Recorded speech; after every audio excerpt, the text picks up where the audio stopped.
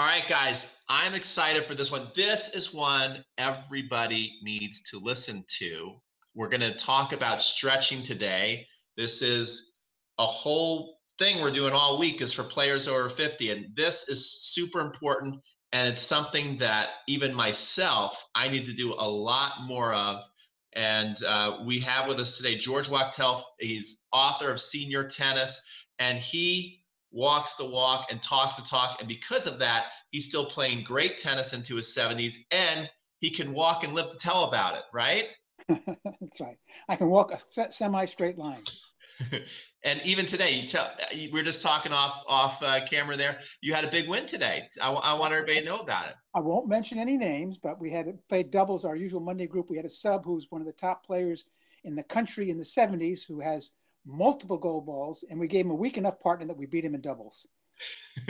Well, hey, whatever it takes to win. But I think what's so important about what you said, though, and I remember last time we talked, I know I had a guy come in this weekend. He's 60 years old, and he's like, well, I hope we just have I have a few more good years left. And as we even went into our warm up and exercises, we were doing jumping jacks, and he got winded kind of early in my mind. And I remember playing against you at the ranch a couple years ago, and I was thinking, and then the whole week where people are dropping like flies, and you can make it through that week relatively pain-free, can't you? Well, I probably said to you back then, which is my mantra now, that I plan to hope to be top 10 in the nation in the 90s age group. And that will not necessarily be by skill. That'll be by default, that I'm one of the last men standing. Yeah, but I mean that's such a great goal, and what you're saying right now, it reminds me. We got to interview the great Nick Bollettieri last week, and he was saying age is just a number. It's what's in your mind and how you feel that counts. And I think a lot of people, as they get older, they get more into accepting phase and expectations of decline. But if you say, no, that's not going to be me, and then you actually take, rather than just the power of positive thinking, but you actually take action steps to keep yourself fit and to keep yourself feeling good, you can surprise a lot of people out there. You can surprise yourself, and you can surprise your competition. Would you say that's fair to say? Yeah, well, I honestly believe that while I may not be as quick as I used to be, I truly believe I'm a better tennis player now than I have ever been. So that makes life very interesting because now when I used to start playing the tournaments, I was the low man on the totem pole. Now I'm kind of in the middle of the totem pole. That's fantastic. And would you mind telling everybody how old you are? Next year I'll be playing in the 75s. That's so great.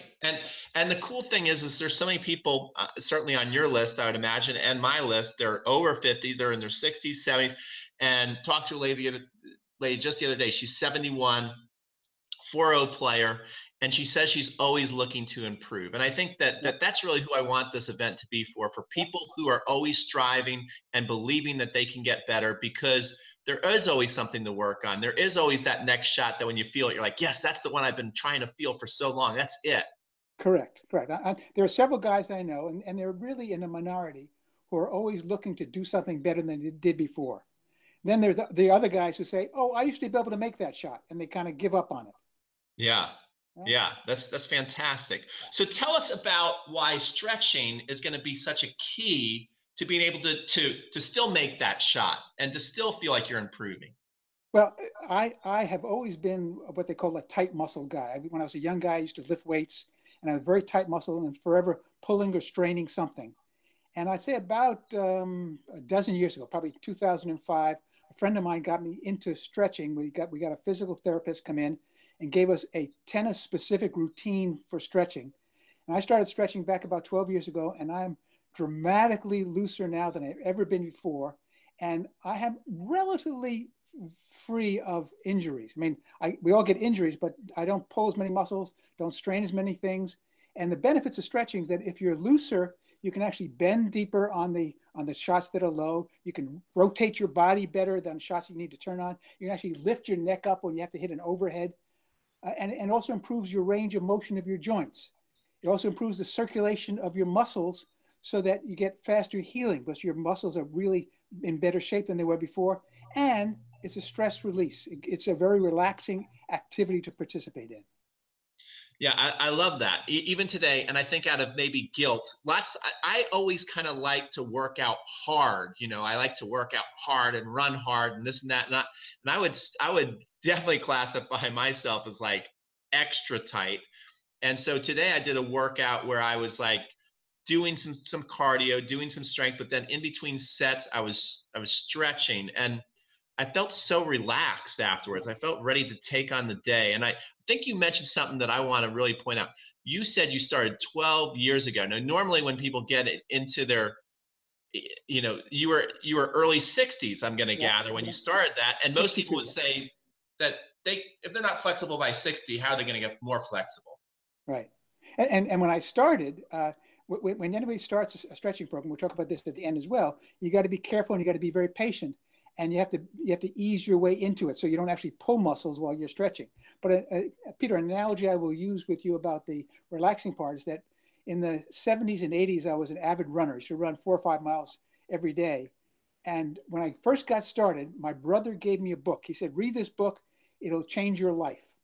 And the book was something called The Long Run Solution.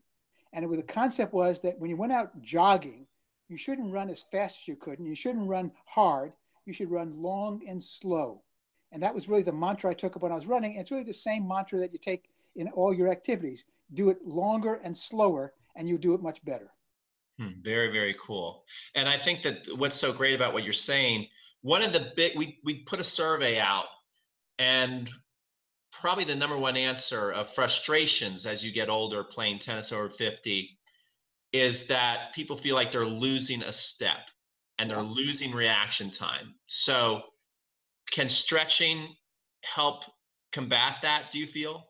No, I think that's something. I think stretching will give you more flexibility when you do get to the ball, but there are other things you can do. And you and I will talk a little later on about reflex volleys and improving reflexes, but that's a separate activity, I think. I really think that it won't improve your reflexes because it's just the reverse of that. It's more of a slow motion activity. Yeah. Yeah. And I think as far as, but what you're saying, that last step, getting there, to be able to having the confidence to stretch out and get there Correct. Correct. can help at the end getting that Yeah. step back. A shot where you're like, oh, I can't, if I reach for that, my back's going to go out, Exactly. which, Especially which, the which short I drop, actually know what the that short drop feels shot. like. Like the short drop shot that you're running in for, and you say, "Well, do I give up on it?" I said, "No, I can get there and I can bend." That's great. I mean, that's something I'm dealing with right now, to be honest. If I'm teaching for a while, my body just starts to feel like the Tin Man, and things that I used to when I was younger, just I could be teaching, I could be a little stiff, and then I see a ball over there, I could just run for and get. Yeah. Now I know that I'm either on or I'm off, and so I definitely need to be listening to this just as much as anybody else. So take us through how we should stretch. I think that's where we're at right now. So the classic concept of stretching is what's called static stretching, where you take any pose, whatever the pose is, you take that pose and you hold it for 5, 6, 7, 8, 10, 15 seconds. That's static stretching. The new concept taught to by you and I both by Larry Starr, who's the trainer at our tennis camp at John Newcomb's, who is also the trainer for the Cincinnati Reds baseball team, talks about dynamic stretching. And I'll go back a little bit and just show you an example. For example, static stretching is if you would hold your hand back like this, if you're stretching your wrist and your forearm, and that would be static stretching. Dynamic stretching is doing 1 second, release, 1 or 2 seconds, and release, 1 or 2 seconds, and release. So the two kinds of stretching would be the dynamic stretching and the static stretching. And the research has shown that static stretching, the kind we traditionally do, if done before any kind of exercise, will actually tire the muscles out for that exercise. So they're recommending that you do dynamic stretching if you're doing it before an exercise. Okay, very cool. So dynamic, kind of get yourself going, then do something for a little bit and back and forth, kind of like that kind of move. Well, if you remember from camp, another phrase from Larry Starr is he says you want to get the big muscles ready to work. So he gives us, and before we go out in the morning at John Newcomb's, he gives us a series of really semi-exercises. They're not stretches, they're semi-exercises that get the big muscle alert and saying something's happening. Be ready, get loose, get blood flowing to those big muscles so that when you actually call upon them, they're not dry of blood and they don't cramp up or they don't strain themselves. So that's a Absolutely. different kind of exercise. That's more getting loose by waving your arms. If you're watching Nadal before a match, he's always jumping up and down. He's getting those big muscles ready for exercise. Yeah, that's great stuff. And yeah, certainly we do that at Newcomb's Ranch, which is great. And the cool thing is George and I are going to do some stuff, some videos there. We're recording this before we go to the ranch, and then we're going to be doing stuff at the ranch. And the biggest legend there, that I mean, when you're there, it's like being in a tennis field of dreams. It's one of the best Yeah. feelings you can have as somebody who loves tennis, where you're just like, I'm like, I can't believe I'm like in this atmosphere right now. It's really, you have to pinch yourself, but then everybody's so down to earth. And the biggest legend and probably the most down to earth guy is Rod Laver. And he talks about how he would love to do what he called jackknives, which is basically jumping jacks to get loose. Yeah. That's one of the things that's what Larry Starr does at the end of the routine, which is probably the most tiring thing. And again, getting those big muscles going, all your back muscles, your thigh muscles, your stomach muscles, get them loose and get blood flowing to them. But I for one, do my stretching before we do that activity, which goes back to the next thing I'd like to suggest we talk about is that when should you stretch? Now, there's two schools of thought. School of thought, which is the one I happen to fall into because I have not limited time. That's not a right. Limited ambition, probably a better thing. If you're going to stretch, for me, if I stretch at all, I stretch before I play tennis. There are other people who believe that you should stretch after you play tennis. And I think that probably the answer is that if you have enough time and commitment, you do both before and after. If you're stretching beforehand, you would stretch using the dynamic stretching. If you're stretching afterwards when the muscles are looser, then you do the static stretching. So the ideal, and especially for guys who have bad backs, I think guys with bad backs would want to stretch both before and after doing the exercise. And for me, I also use that stretching time before tennis as kind of a mental preparation time, where if I'm playing a match against somebody I know, I do my stretching, and while I'm stretching, I visualize the match, visualize the court, and visualize what might be going on, try and visualize strokes and how I might want to play the match. So it's a good, relaxing environment to get yourself both mentally and physically set to go out on the court. I think that's huge. I think that's a big advantage too over a lot of competition because, you know, many people out there, I'm sure they're in leagues and you're usually standing around. Maybe you're eating a couple of pretzels. I've been known to eat a cookie, Yeah. and then all of a sudden it's like, oh, you're on, and then you go Yeah. out there, and you know when you think about you're at that state, and then you're going to compete against somebody who more takes it like you or like a Rafa Nadal who's backstage doing shadow strokes and moving their feet and little things like that. And you know, since this is Legends Week, I remember Roy Emerson when I did play. I'm not playing this year. He would always say, "Go out there, flat to the boards, mate," and he meant basically like you go out there and you go hard as soon as you start hitting balls and you jump on your opponent early. And John Newcomb, you know, I remember when I interviewed, they weren't together at all, but John Newcomb said Roy Emerson would kill himself to break you early in a match. And to be able to do that, you've got to have your mind and your body both ready. So I think what you're saying is so good. Yeah, it's critical. I had a friend of mine who, on a relatively cool day, didn't do any kind of stretching, went on the court, ran for a short ball, and pulled both quads, his left quad and his right quad. And he was out for weeks after that. And it's really, it can be, if people talk about investing the time, well, how would you like to be out of tennis for 4 to 6 weeks instead? That's really the difference. Yeah, I think that is absolutely huge. I mean, you know, that is actually what I know I've kind of been very self-effacing this whole time, kind of making fun of myself, and I'm not the most flexible guy. But one thing I do, and I think it was a habit from juniors, is if I'm going to play a match, I'm definitely thinking about the match. I am doing jumping jacks. I am stretching. I try and do a combination of stretches and movements and swings. So when I hit the court, I do feel like my whole body is loose and ready to go. And also I feel like I've started playing the match before I hit my first ball. And I think that makes a difference. Yeah, I agree. And let me add something you said about stretching before playing a match. I believe in trying to stretch every single day, whether you're doing anything or not. My routine is that I try to stretch every day, 7 days a week for 15 to 20 minutes. There was a story that somebody was telling a story about Djokovic. They saw him waiting for his car to take him to and from a match, and while he was waiting, he was outside stretching. It had nothing to do. It was a practice day. He was off that day, but he was doing stretching, waiting for the car to come. So, and you can sit there at night. You can stretch your leg into your chest. You can stretch. You can do the stretch with your hand across, pulling it towards you. Lots of things you can do just to keep on maintaining that discipline of doing that. And even an investment of 15 or 20 minutes a day is really very minor in the day. Most of us are in the post work era, if not full time, at least part time, and there should be enough time during the day to keep your body in shape. Absolutely, that's so great. And so they're sitting there. What are some of the ways that you like to stretch? What are the times of day? You know, how do you get it in? Do you do it sporadically throughout the day? How is it? Do you have a routine? Yeah, well, my body clock is that I love to play tennis in the morning. I mean, if I have a couple of friends of mine who are still working, so I'm forced to play tennis with them at 4 o'clock in the afternoon, and my body clock says, "Hey, this is not when you play tennis." So normally I play tennis 9:30, 10, 10:30, 11 in the morning, something like that.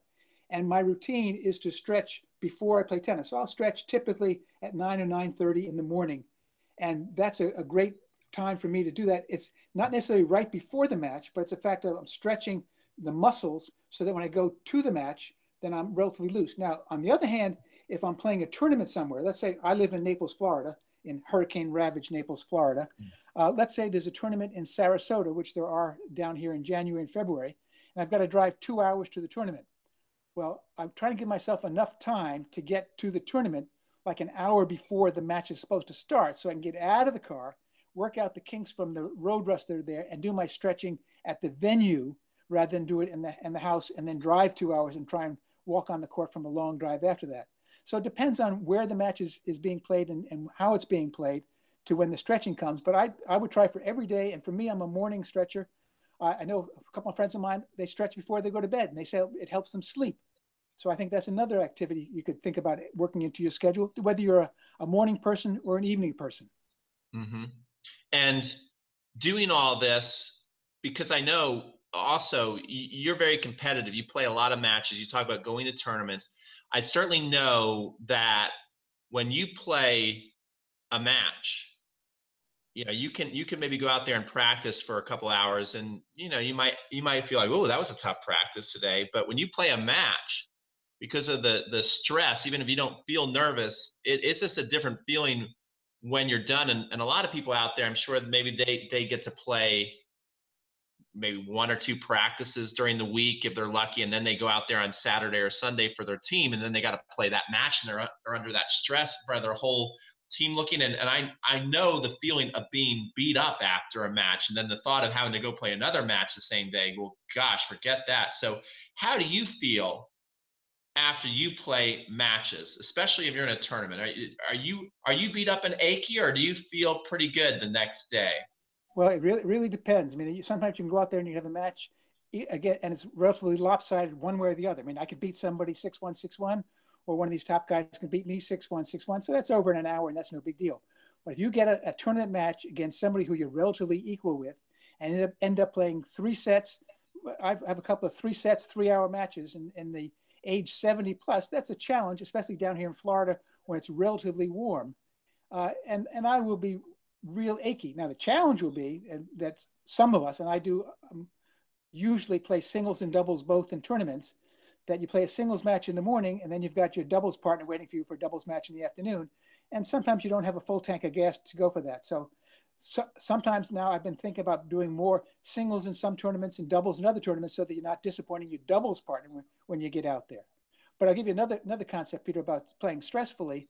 Roy Emerson and I share the fact that we both had prostate cancer at the same time back in 2005. His was at the end of 2004, and excuse me, 2007. His was the end of 2006, and I was the start of 2007. And after coming through that, it gives one a totally different perspective on what's important in life. And going out for a tournament match nowadays, you know, I could be playing one of the top guys in the country, and I'm really not very nervous because it lets you say to yourself, I'm only playing a tennis match. So if you can do your stretching beforehand, you can do an adequate warm up, and you can keep your mind relaxed and let you know in the relative terms that this is not that important, you can really relax your mind and body both and play much better, in my opinion. I think you're absolutely right. Now, let's say you play a match, you're achy. How do you go about the recovery process? What are some things you do, whether it's taking an Advil or how do you recover when you go, oh, I kind of did it to myself today? Well, I'm a believer now. I'm not sure how many of the viewers out there are regular takers of ibuprofen or Advil, one of those things. But I used to be have breakfast of champions, just like everybody else. Take a couple of pills before I went on the tennis court, and I felt okay. So about, I guess, 8 years ago, maybe I stopped taking pills. I will take something if I think I'm injured and even anti-inflammatory.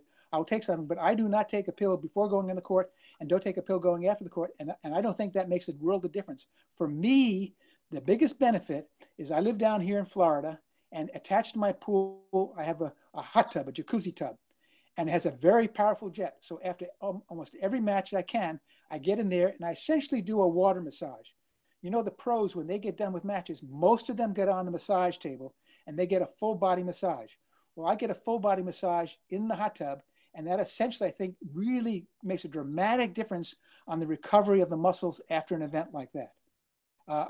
If I had a masseuse living in the house with me, I would get a full body massage. But barring that, the jacuzzi does a pretty good job. Also, there are rollers, and I'm sure you see the body rollers that they have where you can roll your muscles.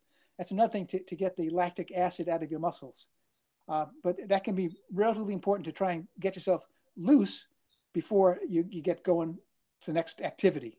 I can remember one time I played a tournament up in Sarasota.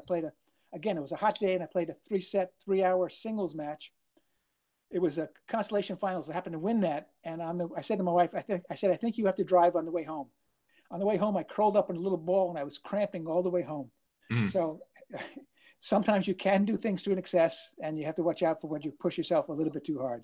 Yeah, absolutely. All right, so you mentioned that you like to take the hot jacuzzi, which I like as well too. Let me interject, Peter. It doesn't necessarily need to be hot. It's the water massage effect that I'm going for.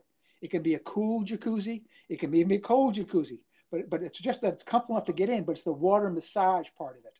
Okay, very good. That's what I was going to ask about. What do you think about the difference between hot and cold, and when would you use one over the other, or is it just preference? Do they both do the same thing? What does one do versus the other, and when would you use one over the other? A doctor friend of mine has told me that when you get done playing or you have an immediate injury, it's ice.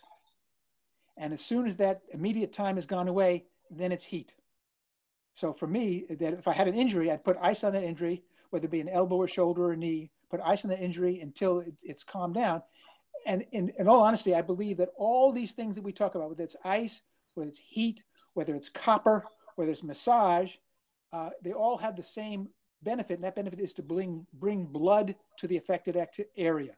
And that's what it's trying to do, bring blood to the area to get the healing process working faster. Very good.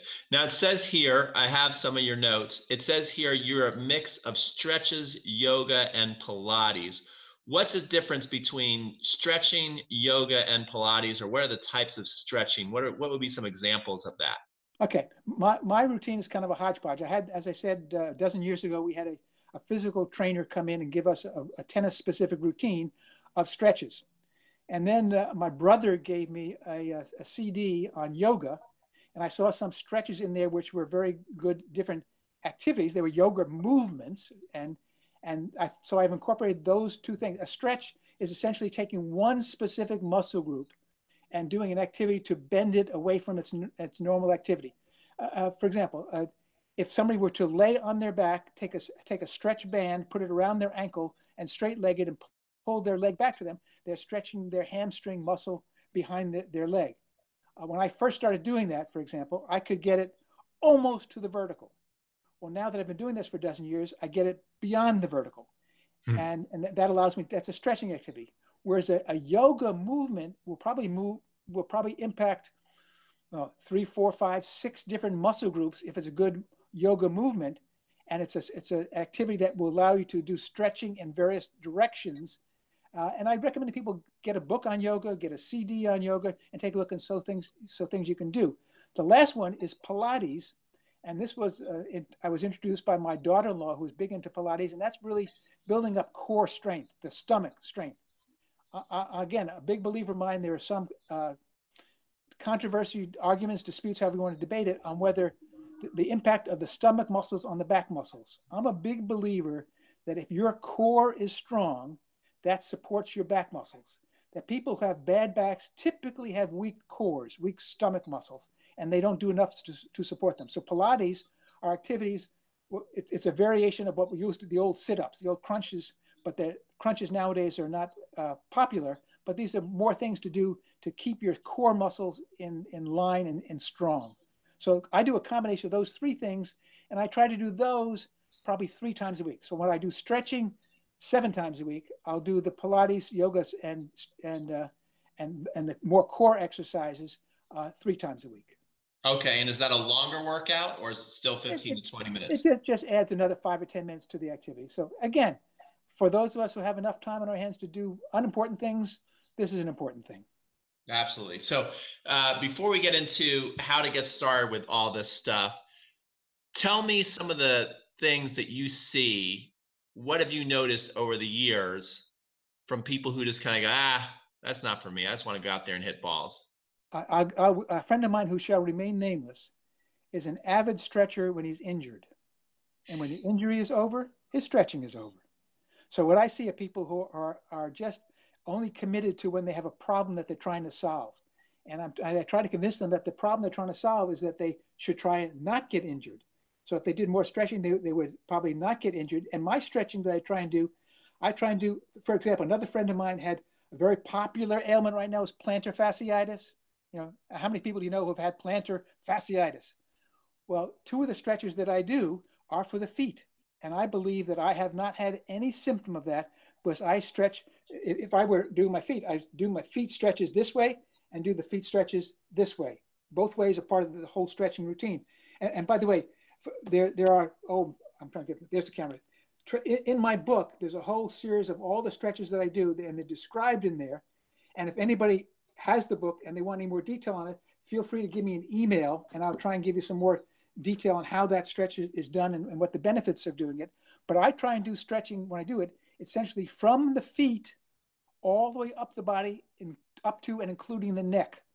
A lot of people who don't do neck stretches, and think about if you're in a car and you're in a stop sign and you're turning left to see or right to see how your neck is typically stiff. So how far can you go? Can you actually see, if your neck is loose enough, you can literally see behind you. You should be able to turn your head so that you can literally see right behind you. Can you see behind you? I can see the board a little bit. Okay, and go the other way. Can you see the board with the other eye? I can't see the board that way. I can see a pot and my microwave. So if you did a little more neck stretching, I would suggest you'd be able to get around with both turns, see the same spot behind you. Wow. My goal is to make my head spin around. How's that? Yeah. So again, back to the stretching. So the stretching should be everything from feet to calves to hamstrings to lower back to stomach to shoulders to wrists to neck. That's great. Kind of like building the kinetic chain, right? Up the body. Correct. Exactly right. That's very cool. And so George's book, by the way, will be on this page. You can see the link right next to the video or below or wherever we put it, that you guys can click it to check it out. Where do you sell that book? Amazon.com. Just Amazon.com and Senior Tennis, and it'll pop up.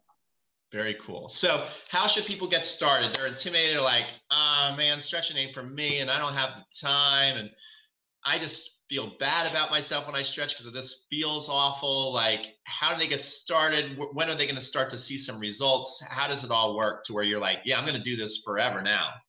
When I was in my working career, I first worked for an insurance company for 12 years before I started my own company. And there was a book that I read, which was How to Get Control of Your Time and Your Life. And in that book, the guy talked about setting priorities, priority A, priority B, priority C. And what he talked about was people get phased by having insurmountable A's. It's an A priority. They know what they should be doing, but it's such a big deal they can't do it. So my suggestion, like anything else in life, start and just do a little bit each day. Pick any one stretch you want to do and do that one stretch. The next day, add another stretch. The day after that, add another stretch. Just do a little bit of stretching and you find yourself getting what I call a positive addiction. For me, stretching and tennis both are positive addictions. If I don't have them, I don't feel right. And then the next thing you want to do is you want to decide whether you want to try and stretch before you play tennis or after you play tennis, or you want to try and do both. But as I said before, you have to have patience. For me, when I started stretching, again, I remind you, I was a very tight muscle guy. It took me 3 or 4 months before I was comfortable doing the stretches. A full 3 or 4 months before I said, my muscles are not going to break by doing this. And that's another point, probably the last point I'll make to you, is that when you're doing stretches, especially early on, push it up until the point of pain, but not beyond that point. So whatever stretch you're doing, once you feel that pain, ease off. Then push the stretch again, and you feel that pain, ease off. But don't push it past that point of pain. That is great stuff. Very good. And I know we should all be doing everything that you're saying, and you're the example of why to do that. You're out there, you're feeling good.